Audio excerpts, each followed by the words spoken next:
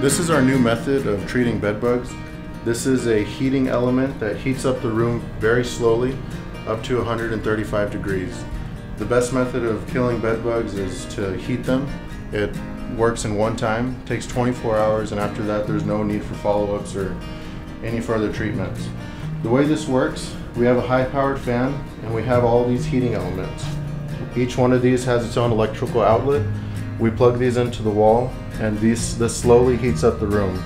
We use this along with other fans to recirculate the air back into this fan, and it comes out hotter and hotter each time till it gets to the desired temperature.